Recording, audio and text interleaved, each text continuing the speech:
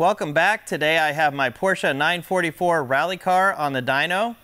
I've entered 3 rallycrosses with this car now, and each time I've had problems. I come back to the shop, I thought that I had the problems fixed, I go to the next rallycross and it's broken again. So today I've got the car on the dyno, I have a bunch of equipment hooked up, and hopefully that will give us a clue to what's wrong with the car. This car does not use O2B2, it is way too old for that, so I have some manual diagnostic tools hooked up. I have a fuel pressure gauge over there. I'll put a camera facing at that. I do have a voltmeter over there. Just make sure that the voltages are okay. We are getting AFR on the dyno. I also have the lead for the ignition hooked up from the coil, so we'll be able to monitor the spark coming out of the coil. And what we want to do is try to replicate the later runs in the rallycross when the car is getting hot and it's not wanting to run at all. We'll see, is the car trying to cut its spark? Is it losing fuel pressure? Or what's just going on with it? And hopefully, after seeing the results from this, we'll figure out how to fix this car.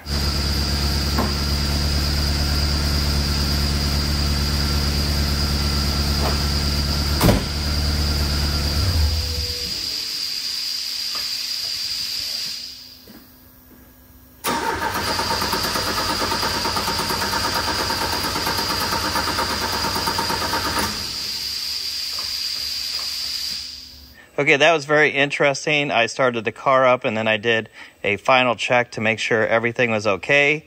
And then the minute that I turned on the parking lights so that I could see the gauges better, the car died and it wouldn't restart. And look at this, the wire from the coil to the distributor just came apart and it's super corroded. So could this have been my problem all along? I need to replace this wire. And then I probably want to keep testing this car. It could have been not heat or anything else. It could have just been vibrations that was vibrating this and causing my lack of power at the rallycross. But just like every other time, when I fix something, I think I've got it fixed and I'm not really sure. So I need to replace this wire and then we'll do the test anyways. I picked up some new ignition wires. These are from Clevitt. These seem to be really high quality wires. I will replace all of them eventually, but for now, I just put the coil wire back on. And let's go on with the testing. I also did order a cap and rotor as well as spark plugs. I'll put those in later. Let's see if it runs okay now. Since I think the problems might be temperature related, I'm going to make a run right now with the engine fairly cool. We have close to 40 PSI fuel pressure right now. Let's make a run and see if we see any changes.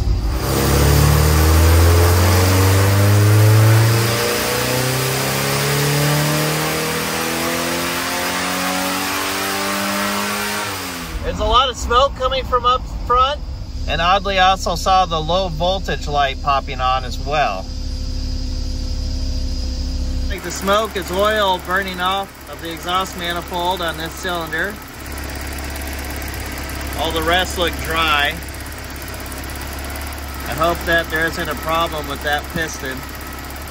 Okay, if we look at the graph, the car made 122 horsepower and 125 torque. That's pretty much exactly what you would expect from Porsche 944 1985 model. Should have around 143 horsepower. This calculates out to about 140 horsepower. So this looks okay. We did have a slight issue with our ignition at the beginning, but no other problems throughout the run. Now let's run it a few times, get it hot, and see if there's any difference. The temperature gauge is now halfway up. Let's make another run. Our fuel pressure is looking the same still.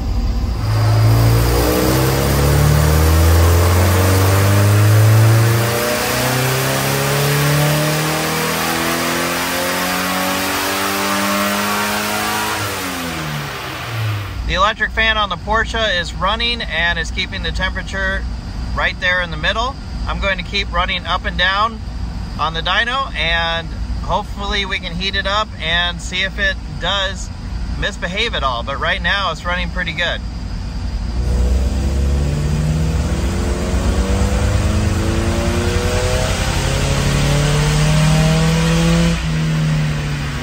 And I'll just bring it down immediately and go straight back to it.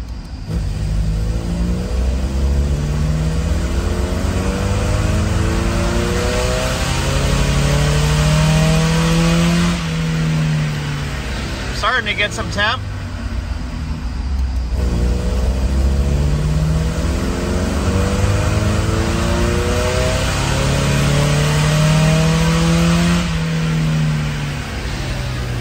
Fuel pressure still looks good. All right, now that everything's hot, let's make one last run and see if the spark plug wires were the main culprit.